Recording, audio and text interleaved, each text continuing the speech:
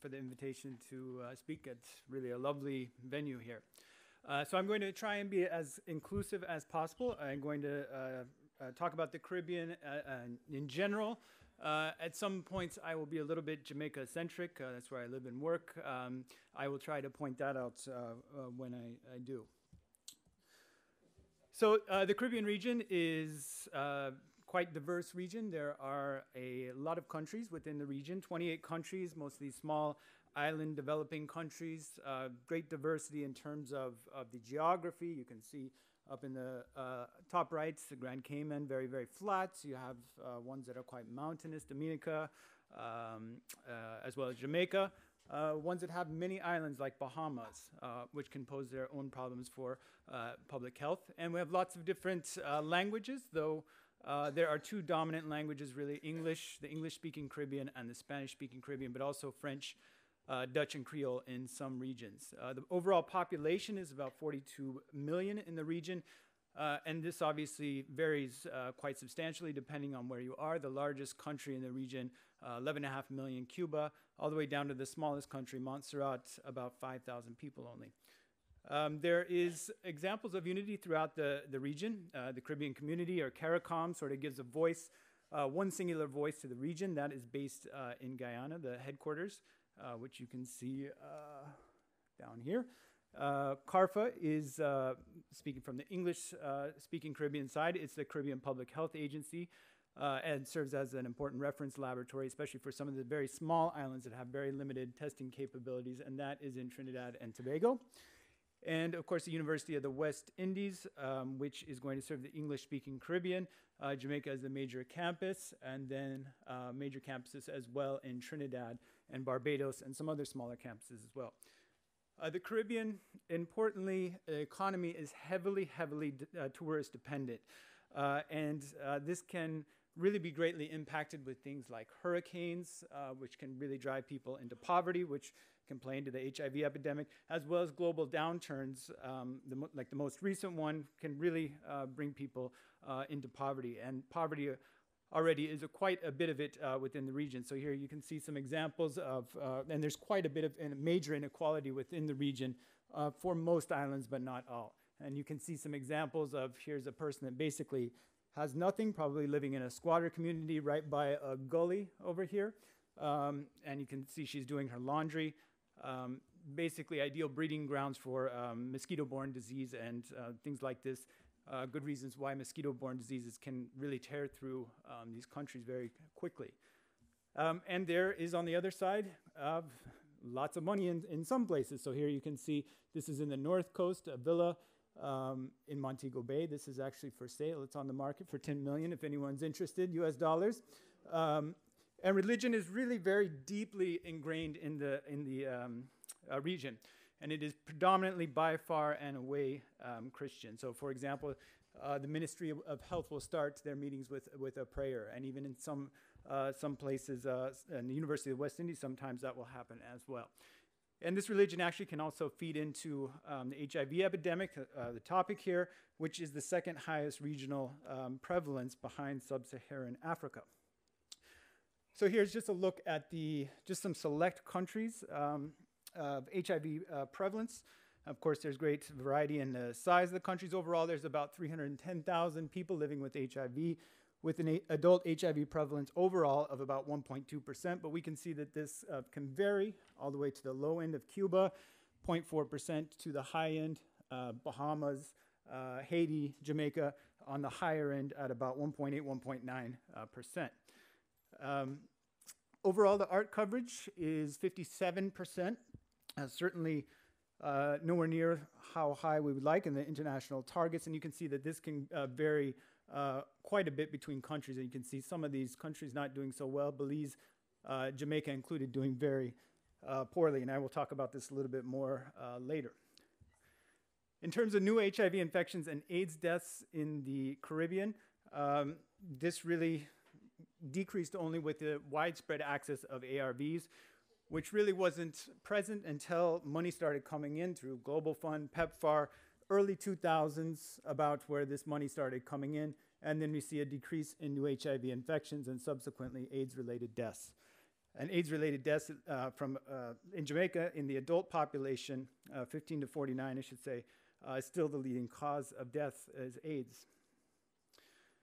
The mode of transmission in the Caribbean has features of a general heterosexual epidemic, but also some concentrated epidemics, which are importantly going to be MSM and sex workers are really going to be the major key subpopulations.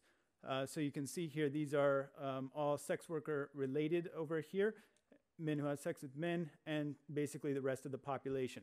You'll also note, I think this is people who inject drugs. This is a very, very minuscule and basically is not present.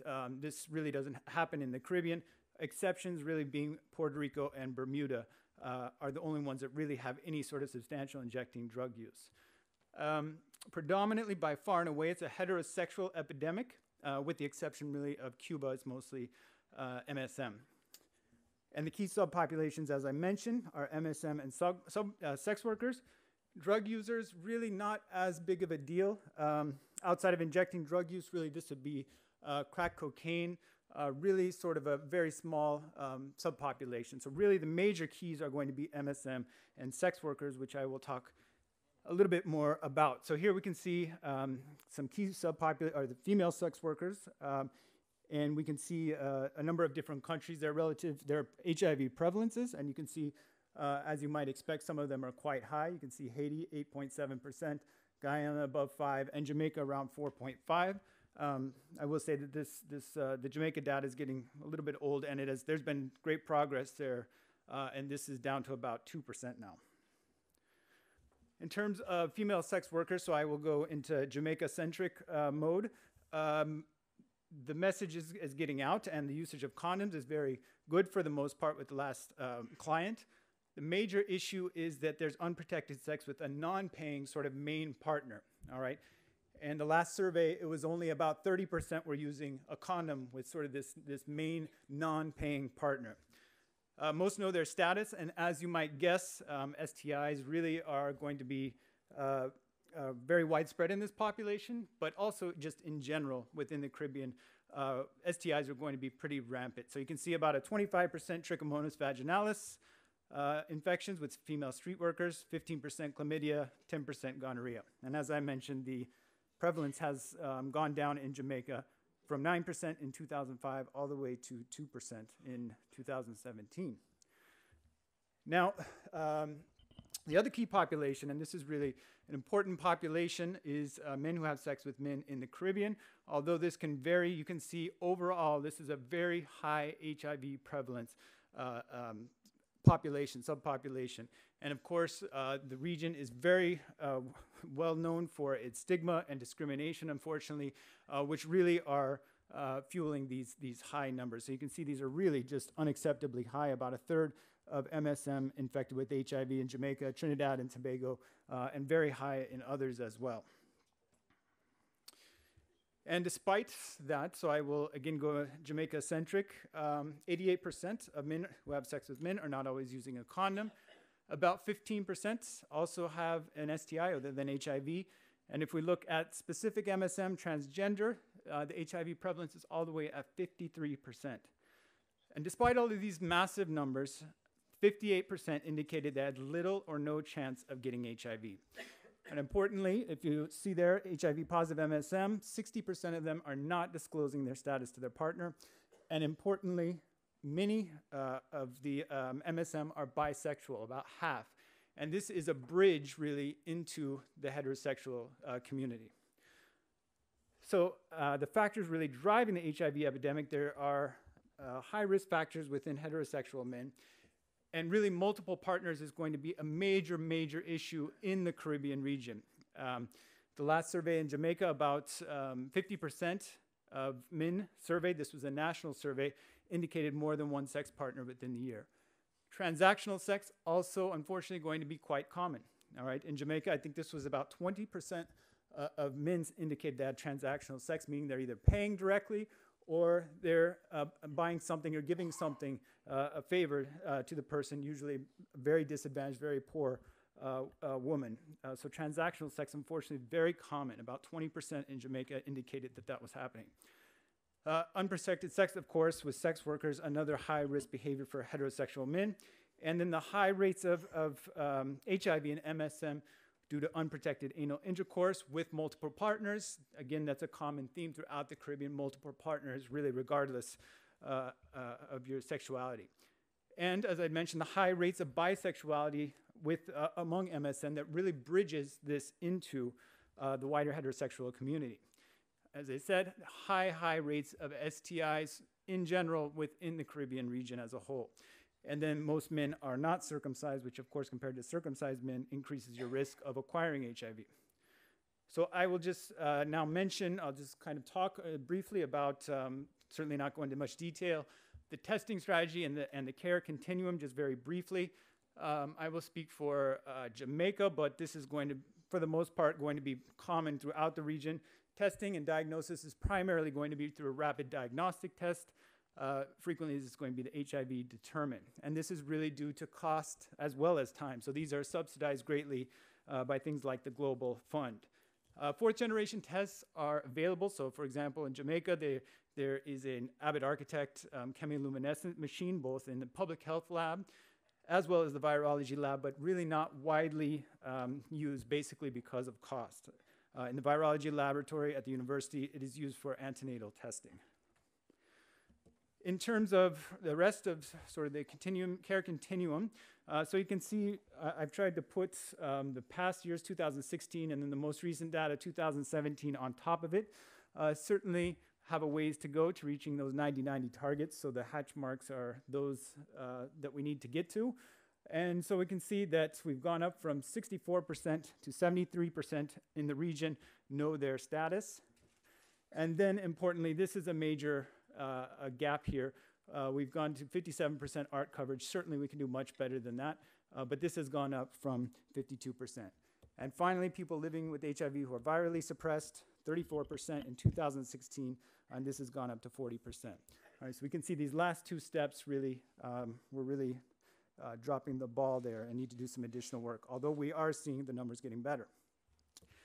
And this is just to break down for all of those countries that have the data. I just selected some of these countries, and you can see really the first step, being aware of HIV status, is pretty good, but subsequent steps, there is quite a bit of fall off.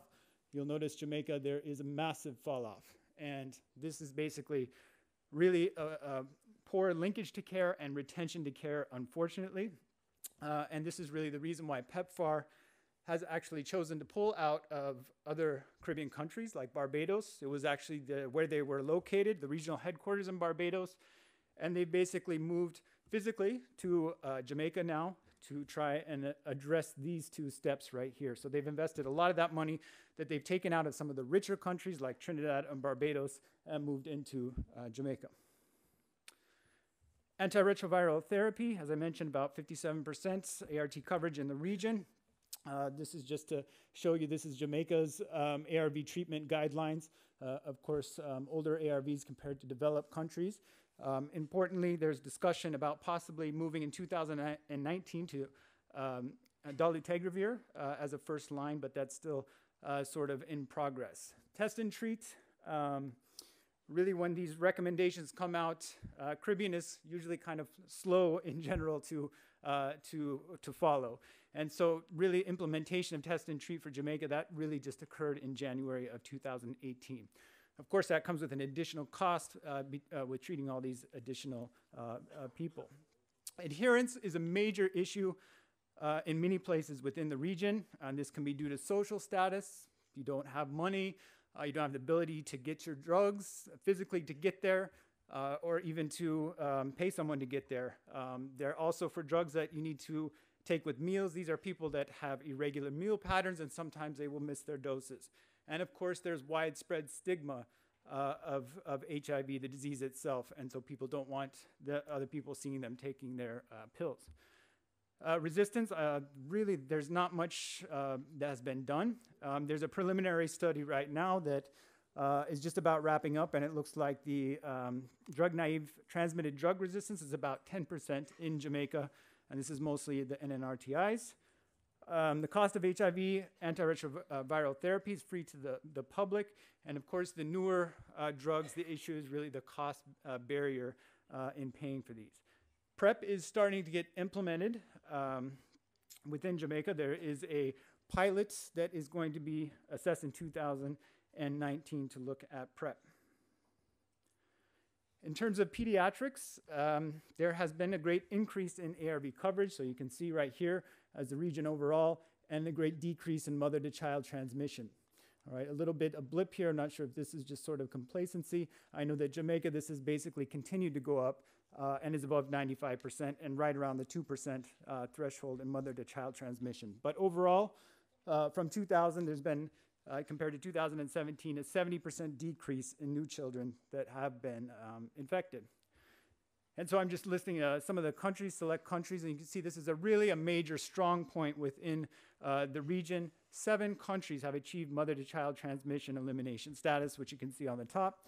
And you can see Jamaica doing quite well here in the Dominican Republic, and some others that need to step up a little bit. So the challenges, where to begin? There are so many challenges in the Caribbean region. I mentioned the ART adherence is very poor in general. There is widespread stigma and discrimination. This is not only within the general public, but finds its way, unfortunately, into the health sector. All right, so it's really deeply ingrained in many of these countries within the culture. The cost of the epidemic, of course, is a major challenge for countries that are very resource limited. Unfortunately, there's also high turnover of clinical staff and really limited HIV specialty training. Prevention was doing well in Jamaica, but it seems that it's kind of fallen off. It really seems that that message is being lost with the youth most recently, at least in Jamaica. Sexual behavior, I mentioned, multiple partners is really going to be one of the major challenges within the region. It's so widespread and so common. And then research funding, while there is some, it is definitely very highly limited through either the government or there is some money available regionally sometimes, but usually to do something major, a large-scale study is going to, for the most part, require an international partner.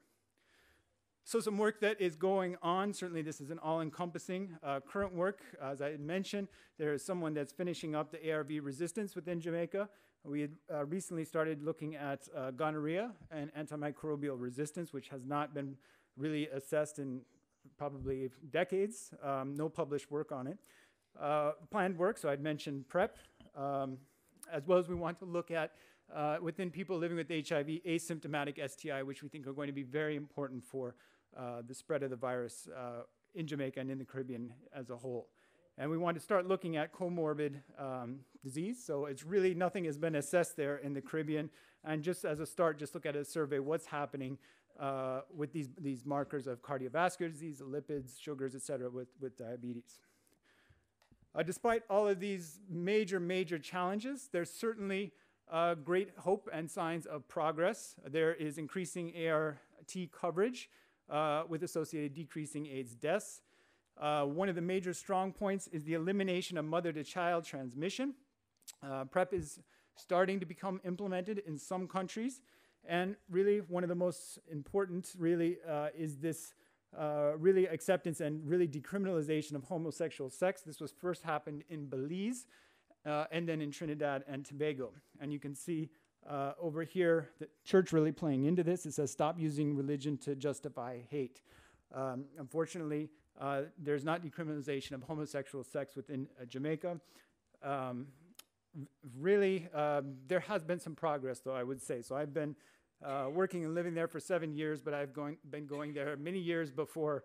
My wife is Jamaican, and just last year there was a big billboard with the LGBTQ flag that I don't think you would have ever seen that 10 years ago. So I think although it is very small, smaller than we'd like to see, there is progress. So I will be, again, Jamaican-centric. I don't think there's anyone else in the Caribbean, so I can get away with it. But these are really important people within Jamaica, but also within the Caribbean. Peter Figueroa was at the Ministry of Health for a number of years.